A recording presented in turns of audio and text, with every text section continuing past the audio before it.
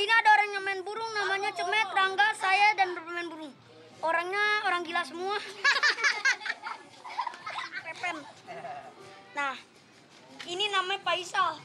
Badan ceking seperti kecoa. Ini Ariel, bisa dijadiin soto. Di sini adalah kampung bakal mainan.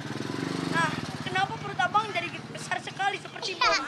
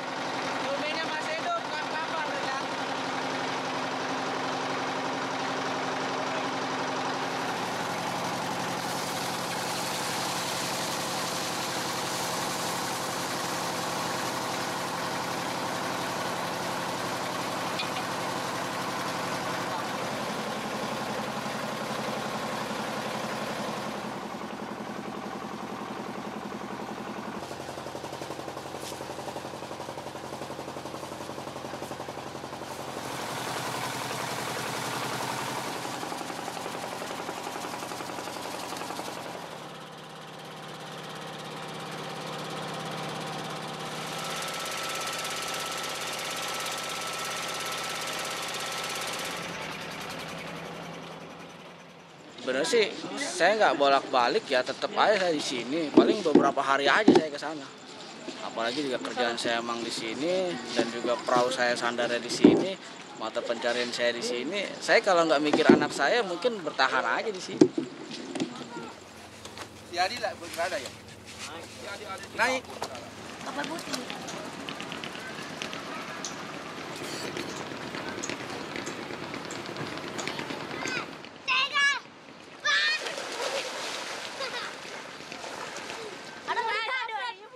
Udah berapa lama Pak bertahan di sana? Di mana tuh? Di perahu? Di perahu. Saya ya sampai sekarang sih, tapi kalau pas pada saat penggusuran saya bertahan hampir sebulan ya. Di sini gubuk abang begini, saya, bukan di sini tempatnya. orang tua saya, ya termasuk saya juga sering kemari gitu.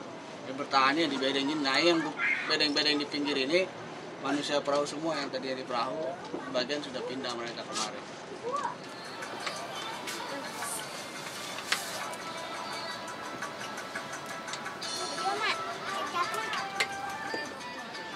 Ini korban manusia perahu juga nih. Tadi tidur di perahu ini, pada kan 5 keluarga tidur di perahu ini nih. Sampai sekarang juga masih ada yang pada tidur. Sama di perahu ini juga masih ada orang yang pada tidur.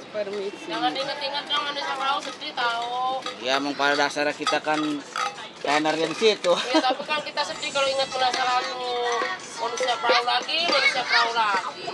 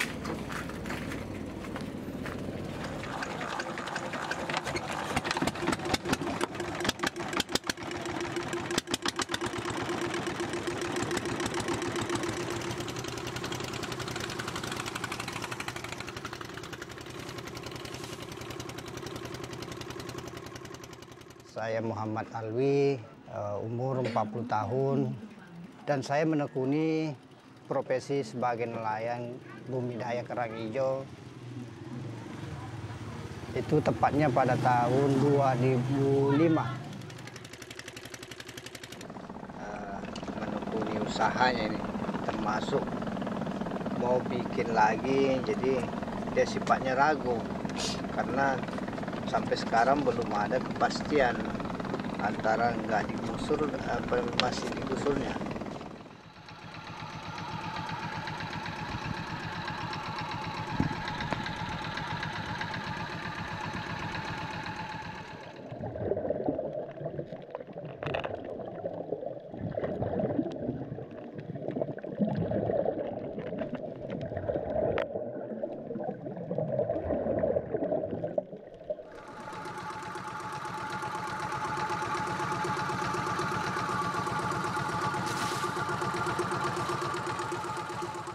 Ini 1 kilo 7.000 dari nelayannya, jadi satu embernya itu 70.000.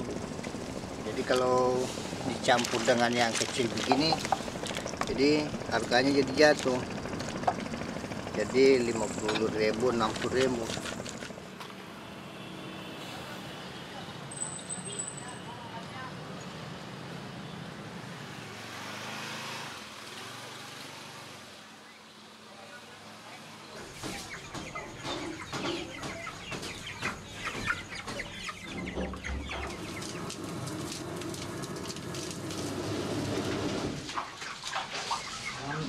Aku digusur sama pindah kemana gitu. Motongnya di jalan raya kan. Tempatnya mau digusur.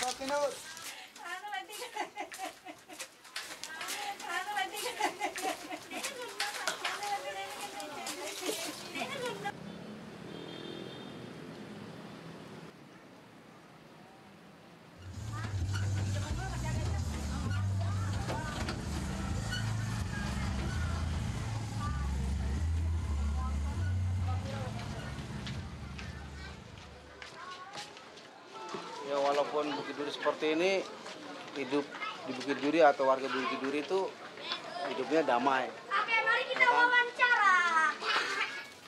Di rumah susun gak enak. Sumpah. Enakan di sini adem, bisa main raket, bisa main bola. Oh bebek. Terus terang kalau warga Bukit Duri pindah ke sana, itu pertama mata pencariannya hilang, ya kan? Untuk transport tambah biaya. Karena dari sana aset-aset transportasi itu sangat jauh, sangat susah.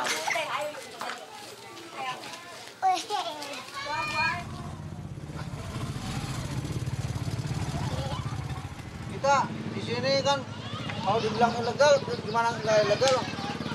Bayar listrik ada, bayar PBB ada, Iya kan ngomong dia itu. iya kan, PAM Dia ada. mah penghuni liar. Iya, dari mana? Nggak mungkin mengurus sertifikat tanahnya 4x5. Ah, pemilu aja ikut kita. Iya. Mana mungkin dicatat di kelurahan. Dalam pemilihan kita diikut sertakan. Tapi mau digusur penduduk liar. Gila. Kayak mereka yang punya hukum. Itu yang diancol itu. Di depannya kapal pesiar, di belakang mobil. Memang Di depan rumahnya kapal pesiar, di belakangnya garasi mobil. Itu yang diancol itu, lihat.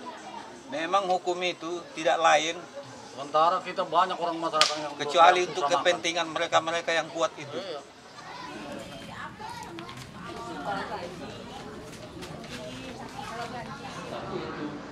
Jadi kita mengajukan tahun 2012 kampung susun di bantaran sungai dengan konsep oke, sungai tetap dilebarkan sesuai dengan lembar rencana kota saat itu ya.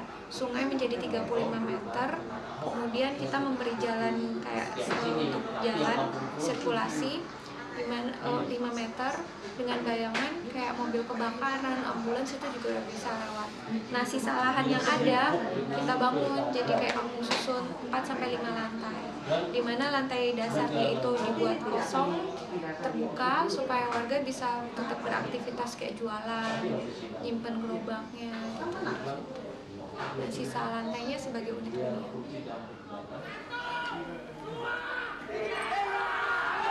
Ya, tampak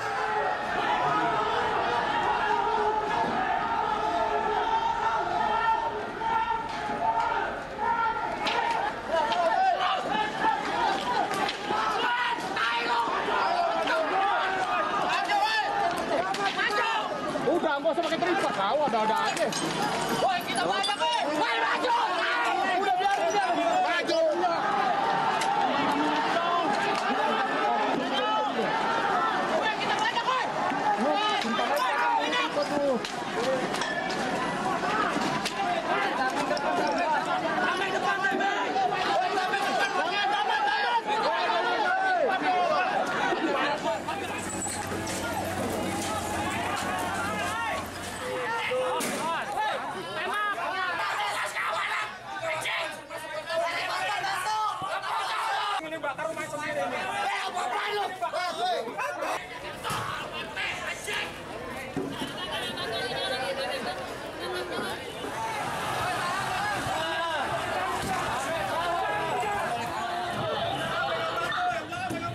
Pada hari Kamis 19 Agustus 2015, Pemprov DKI Jakarta akhirnya merelokasi bangunan di bantaran Sungai Ciliwung, kawasan Kampung Pulo, Kampung Melayu, Jakarta.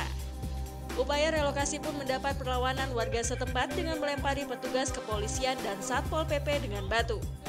Akibatnya, lalu lintas dari arah Kampung Melayu menuju Matraman macet parah. Penertiban kawasan langganan banjir ini melibatkan sebanyak 2.152 personel gabungan dari Satpol PP, Dinas Perhubungan dan Transportasi, Dinas Kebersihan, TNI, dan Polri.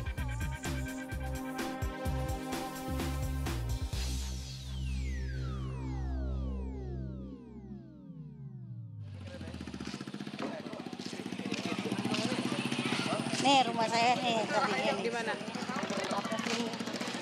Nih yang beko nih. Oh, ini. Hai.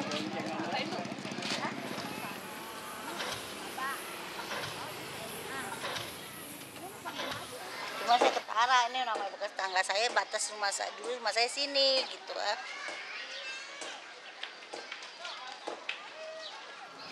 Nanti bangun jemur doang nggak boleh. Nggak boleh yang itu kan ada taruh karena ada larangan pasti.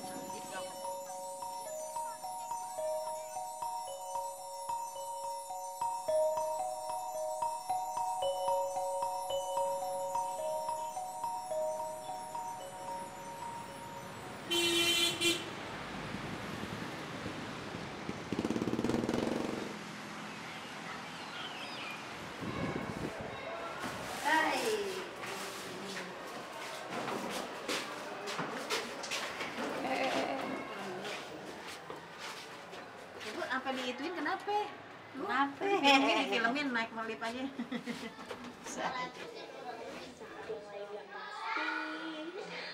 Cuma popnya rasanya paling akrab. Gila, 500 3 bulan. Popmi selalu ada kapan aja. Tuh panggilan tuh 3 bulan. Dan Popmi selalu ada posisi. Kenapa nih, Bu? Saya belum bayar dipanggil. Ya benar nggak? Iya, ini memiliki tunggakan ya. Iya tuh, saya belum bayar. Selama 3 bulan. Ini panggilan pertama nih, ntar panggilan kedua, panggilan ketiga disegel langsung. Segel gitu. Iya, tanda boleh masuk. Tanda merah tuh pintu kita disegel. Terus kalau ibu disegel tinggal mana? Makanya berusaha cari duit, biar nutupin ini gitu. Mau tinggal di mana berusaha kita cari apa? Cari buat nutupin bayar rusuk.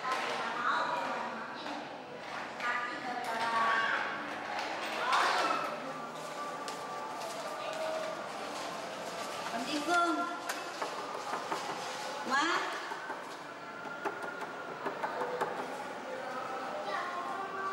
Assalamualaikum.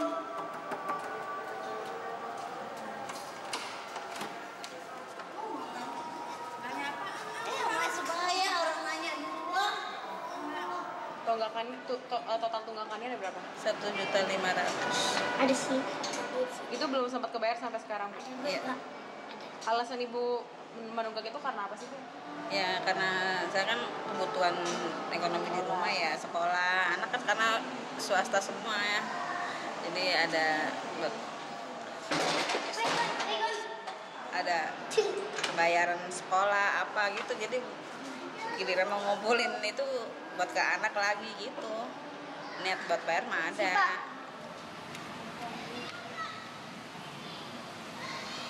Ada 160 unit ya, 160 unit.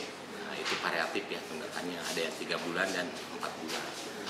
Dispensasi tidak ada mutlak bahwa yang tinggal di rusun itu harus bayar.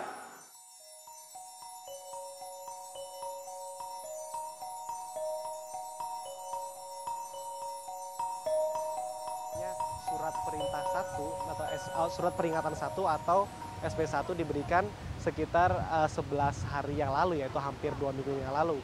Nah, sambil surat SP1 ini diberikan, sebagian warga juga masih terus berupaya untuk bertahan di kawasan Kalijodo ini, antara lain dengan membawa pengacara warga di sini, yaitu Rasman Nasution, yang mengatakan bahwa banyak dari mereka sudah tinggal di sini berpuluh-puluh tahun dan juga mempunyai sertifikat tanah yang resmi dari pemerintah. Namun sesuai dengan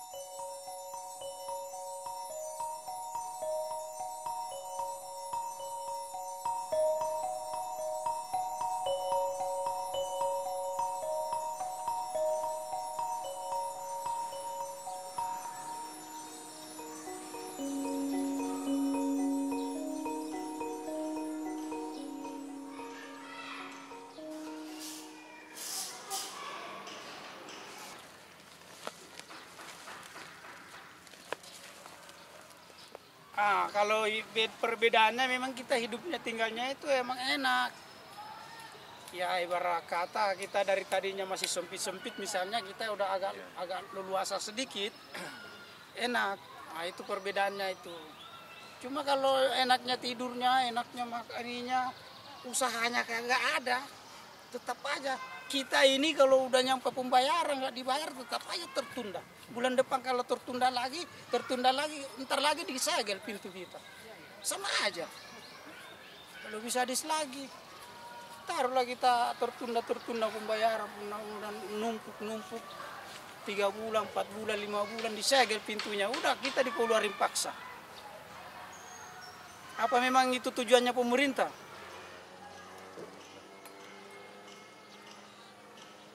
Saya jujur aja nih, saya dilipuk di sini udah puluhan kali, mulai dari pindah ya. Tahu-tahu saya nongol cuma sekali, ngomong bagus-bagus doang, ya kan? Weh bagus, pindah ke sini daerahnya bagus ini. Nongol sayanya. Giliran tadinya gua pindah di sini sengsara, Makan pun susah, kagak dileput. Nggak ada aspirasinya kok sampai ke atas. Saya bilang, ngaco. Makanya kadang-kadang susah kayak kalau ada yang kayak gini nih. Kamu kesini dibayarin atau gimana sih? Kadang-kadang kita aspirasinya disampaikan, nggak tersampaikan.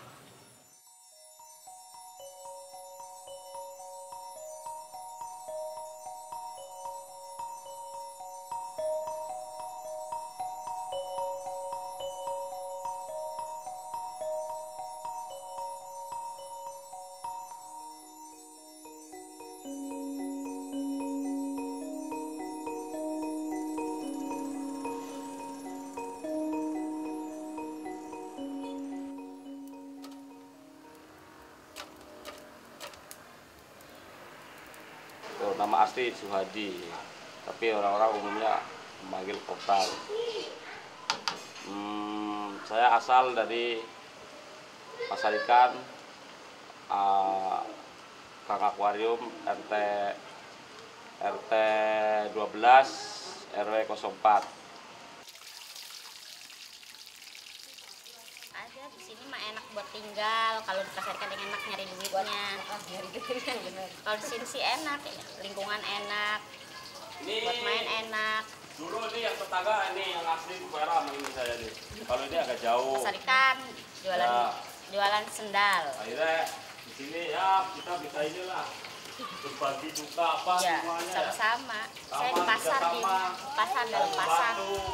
Udah biasa di dalam pasar, tapi kumuh. Jadi kalau buat tinggal sini enak, betah. Kalau minta milih gitu, mendingan di sini yang enak apa gimana? Ya pengennya sih di sini enak, duitnya juga banyak. Pengennya tempat yang bersih lah. Kalau disuruh milih enakan di sono. Ibu mah. Ikan deket, semua deket ya Bu. Iya. Pasar sih saya dalam pasar rumahnya. Nganggur. Paling ngabisin yang duit pas kemarin. Kepala keluarganya Mas.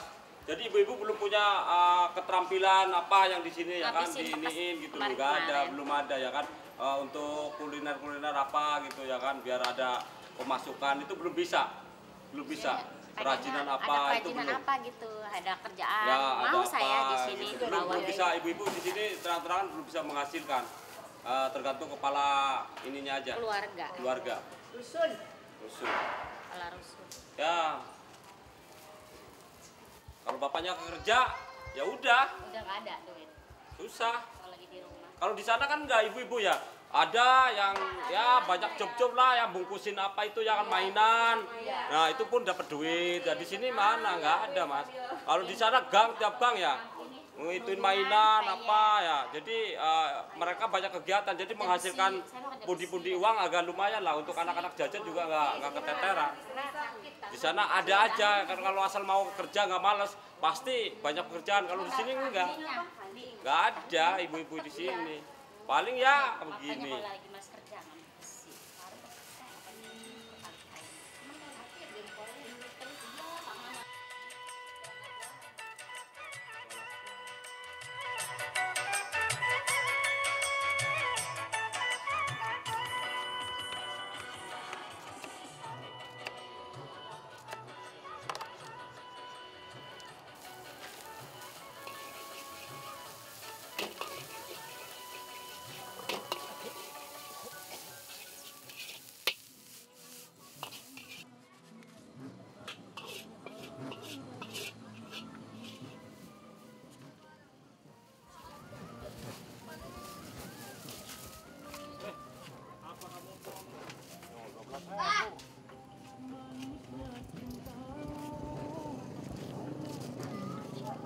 Coba laris pertama ini ya kan, alhamdulillah ya. Saya mendukung bangunan karena apa ya, memang biar rapi bersih ya, tapi ya saya minta tolong juga sama pemerintah ya, tolong dibenahin dulu warganya ya kan, ekonomi sana ya kan sekarang jadi begini saya ya kan, itu yang perlu dibenahin kan seperti itu. Kaki lima ya kan digusur-gusurin kayak seperti itu buat jalanan biar nggak macet ya kan. Tapi tolong dikasih penampungan ya kan. Ya mereka sih bilang, oke udah gua kasih penampungan ya kan, oke lah ya kan. Tapi faktanya ya begini. Gerobak aja saya, lihat aja, kirim ke Ahok juga nggak masalah. Saya nggak dikasih gerobak di sini. Saya beli sendiri. Katanya dagang, oke dikasih fasilitas. Apa ya kan? Memang mereka sih pada dapat. Saya sampai kapan menunggu. Keduanya ya saya tinggal terbelangsak. Memang gedung megah ya wah ya. Tapi lihat dalamnya. Nggak ada kamar untuk anak-anak. Ya saya terpuruk. Saya merasa gimana ya, kecewa. Kamar nggak ada, anak-anak bareng tidurnya udah pada gede.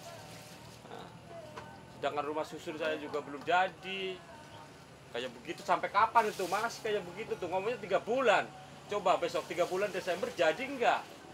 Kalau saya di sini terus, ya teraniaya kayak begini. Bayar 300 penghasilan aja baru jam segini aja baru dapat 12.000.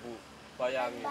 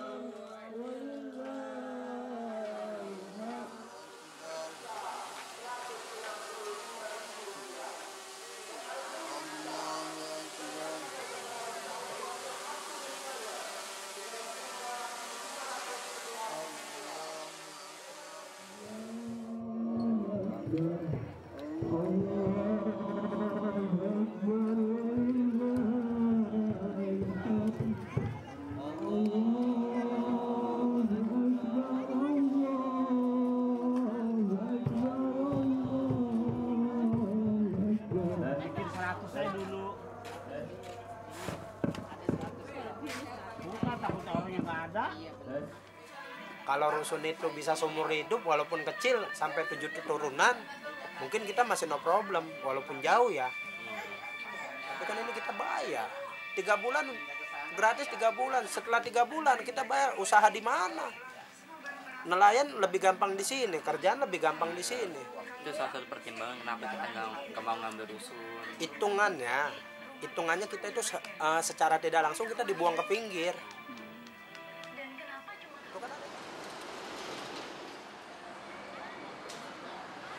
Sebagian masih ada yang tinggal di sini dan sebagian itu mengontrak di luaran. Karena kami tidak mendapatkan apapun. Rusun nggak dapat? Tidak. Yang mendapatkan rumah susun itu adalah kompleks Kalijodo. Perumahan yang tinggal di Kalijodo itu, yang mendapat tawaran untuk tinggal di rumah susun. Kalau di sini enggak. Jadi kami tuh dianggapnya tuh tikus. Jadi main dihancurkan aja kayak kewan gitu, main dirubuh aja tanpa ada pemberitahuan sebelumnya. Enak yang udah jadi pejabat, enak yang udah jadi pemerintah, dia tinggal uncang-uncang kaki makan gaji buta.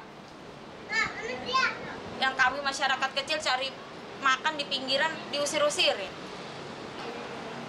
Tidak ada lagi yang namanya tuh hak asasi manusia, itu tidak ada. Rasa keadilan sosial bagi seluruh rakyat Indonesia itu udah nggak ada sila itu. Itu yang saya rasakan.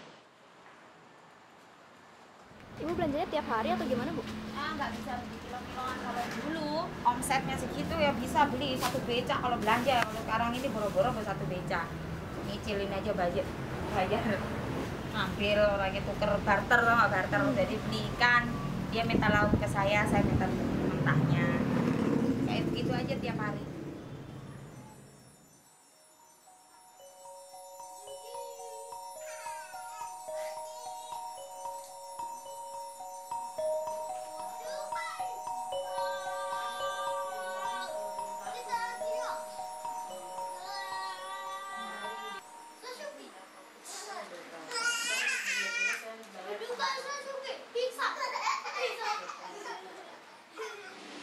si Ahok bilang itu manusia pro, memainkan sandiwara skenario. Kalau saya ketemu orangnya mah paling saya ajakin, ya udah kamu tidur aja di sini bareng, ayo. Ya udah, biar ngerasain. Jadi sistemnya kita di perahu bukan apa ya? Bukan kategori sengaja, bukan rekayasa, bukan. Karena kita terpaksa aja. Ya kan namanya di laut nggak kayak orang yang kerja di pabrik apa di mana kan. Yang jelas kalau di pabrik kan tiap bulan udah pasti ketahuan di depan mata, kita tinggal ambil. Tiap bulan lah saya dapat nih gaji sekian. Kadang mereka masih kurang gitu. Apalagi kita yang nelayan tuh, kalau peribahasa nelayan kita nyari jarum di dalam jerami gitu loh. Jadi itu seakan-akan hari ini kita bisa ketemu rezeki, kadang besok belum tentu.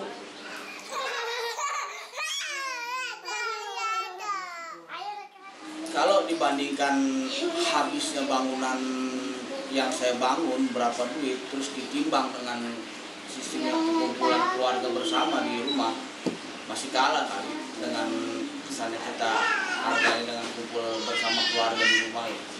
Kalau cuma harga bangunan kan sih mungkin kalau ada miliknya lagi kita bisa bangun kembali. Kalau untuk merasakan rasanya kumpul bersama, rasanya bermain, ketawa, nangis bareng di rumah yang tersebut juga mungkin tidak akan terulang kembali. Kesan-kesannya seperti apa?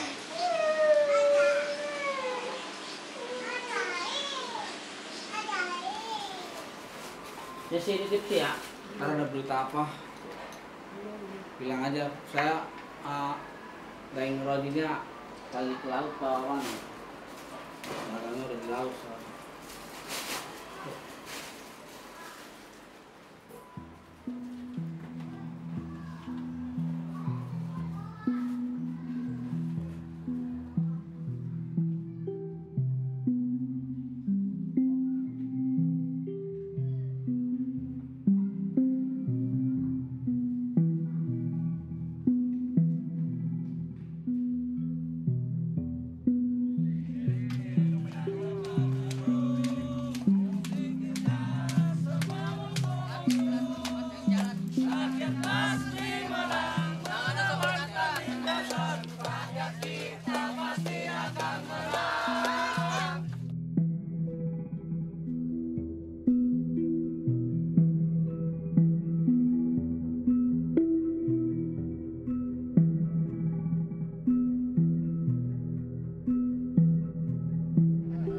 Bapak Jokowi katanya gak mau mensyaratkan rakyat miskin. Buktinya apa? Saya 30 tahun di akuarium, habis harta kita, Pak. Satu-satunya itu doang, Pak. Gak ada yang tersisa, Pak. Pak Jokowi ini, tolonglah, punya hati nurani apa enggak? Saya ini udah gak punya apa-apa lagi, Pak. Saya tidur di tenda-tenda gak ada, Pak. Tolong Bapak Jokowi.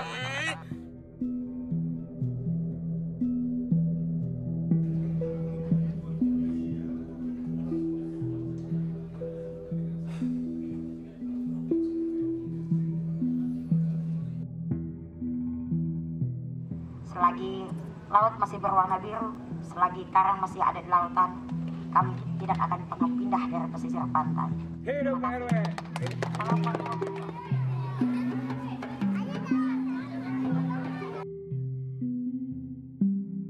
Rencana usulan warga komunitas Bukit Duri tentang kampung susun yang kami namakan Kampung Susun Manusiawi Bukit Duri.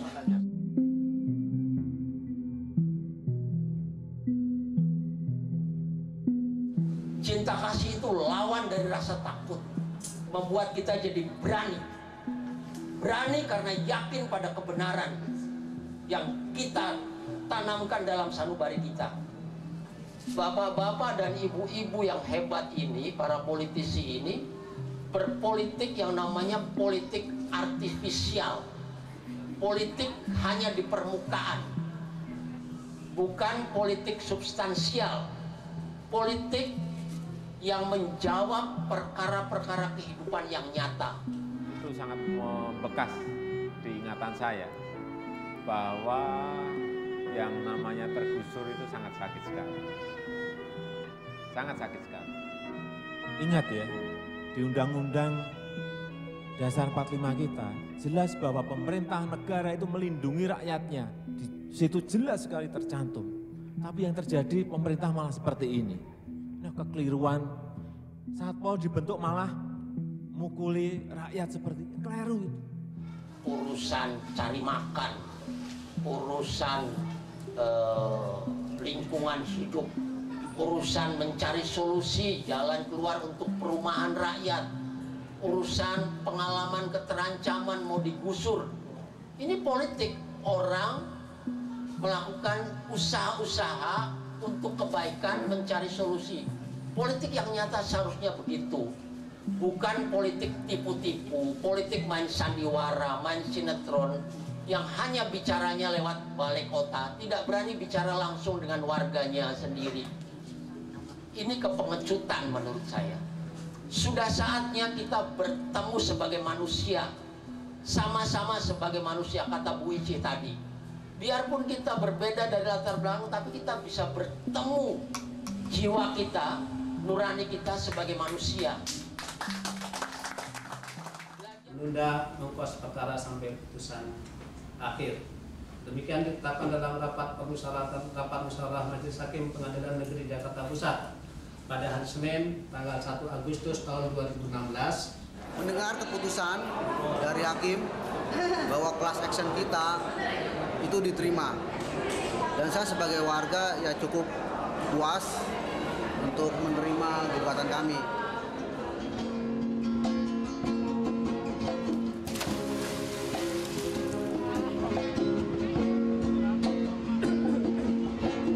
Hanya bilik bambu tempat tinggal kita, tanpa hiasan, tanpa lukisan. Berat dan cerami meralaskan tanah, namun semua itu milik kita. Memang semua itu milik kita sendiri.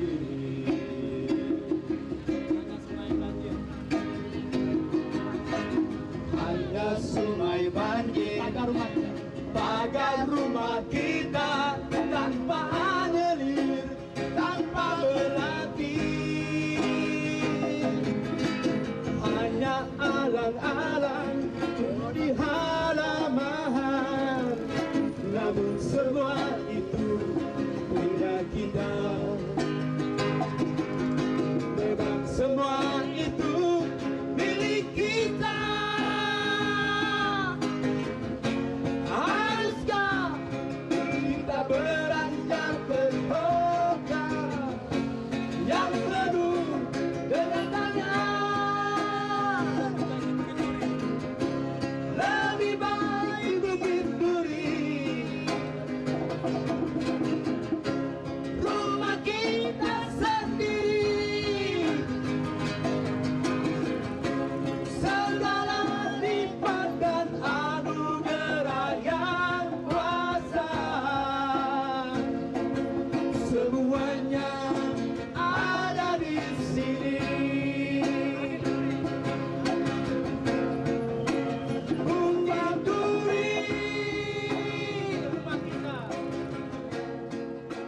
rumah kita.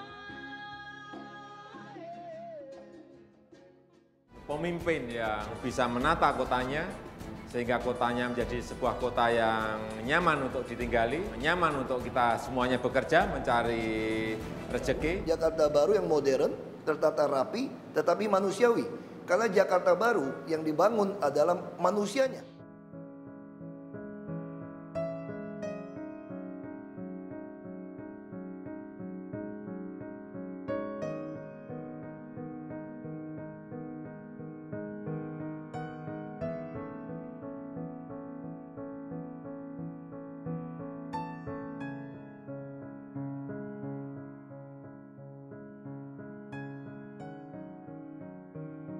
guru anak-anak sederhana di sini. Di sini juga belajar banyak wartawan ketika menjelang menjadi wartawan.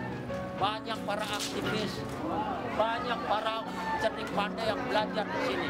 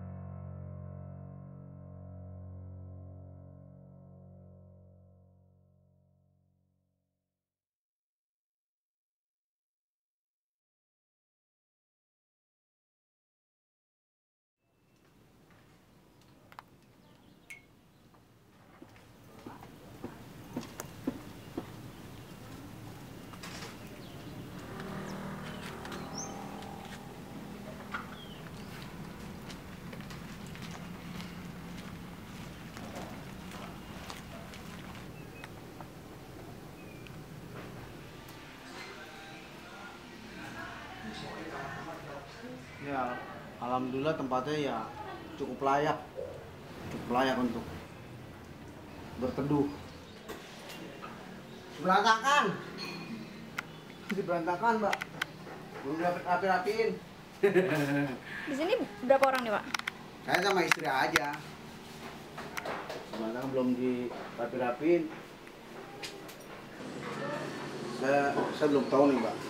Ke depan saya belum tahu.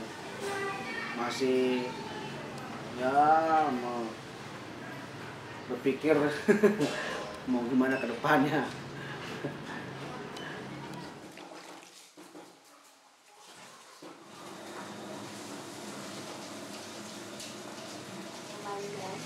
Paling adaptasi lingkungan aja sama tempat kerja baru gitu kan, tadinya lebar gitu kan, lega gitu kan, sekarang sempit juga. Terus kayak lingkungan kan baru lagi kan, makanya saya kalau habis selesai sini pasti main ke sana tiap hari gitu. Masih sering kangen suasana sana gitu kan, suasana di Bukit Duri.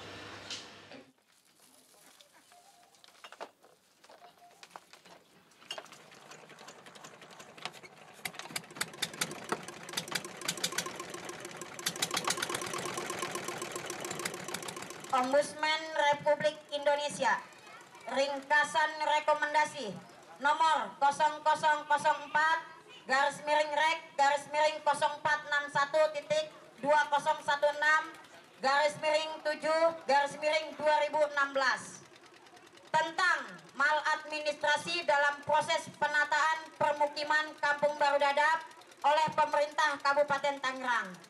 pemeriksaan laporan bahwa dalam pemeriksaan Ombudsman Republik Indonesia telah melakukan pemeriksaan dan memperoleh keterangan baik dari pelapor, terlapor maupun pihak terkait bahwa Ombudsman Republik Indonesia juga telah melakukan kunjungan ke lokasi untuk mendapatkan keterangan dari warga.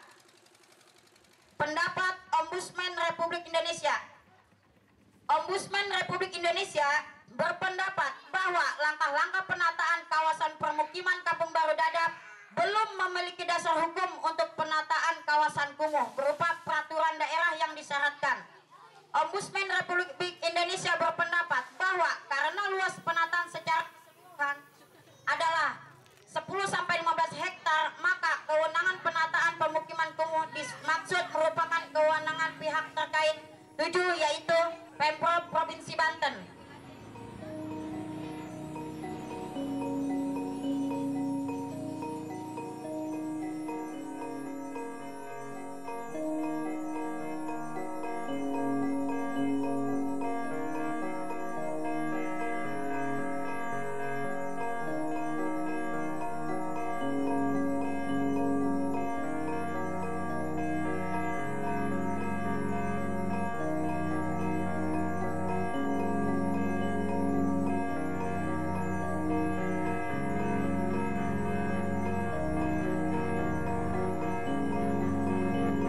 Karena Ciliwung punya banyak asik, punya banyak kenangan, punya banyak fungsian kenangan, terus bersama bermain bersama di sini, bernyanyi bersama, bisa mandi kali, bisa latihan musik, bisa mengenal sejarah-sejarah, penyanyi lagu-lagu. Terus sekarang gimana? Alat musiknya banyak. Sekarang ya udah gusur. Tapi kita tetap semangat ya, Kak. Masih ada tuh lagi sekarang.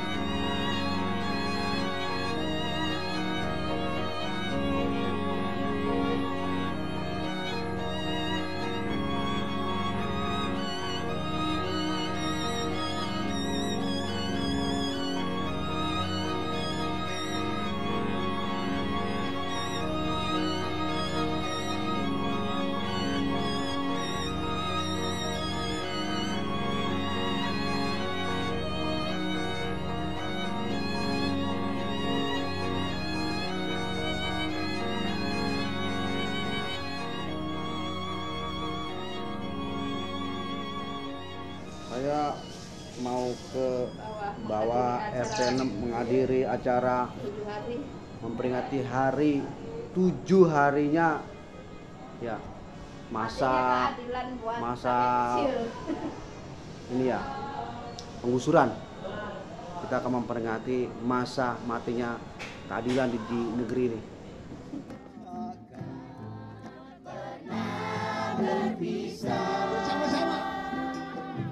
Bersatu dalam perjuangan, satukan jiwa, satukan arah, meski berat berbeda langkah, segala ikhtiar bersama demi hak asasi manusia.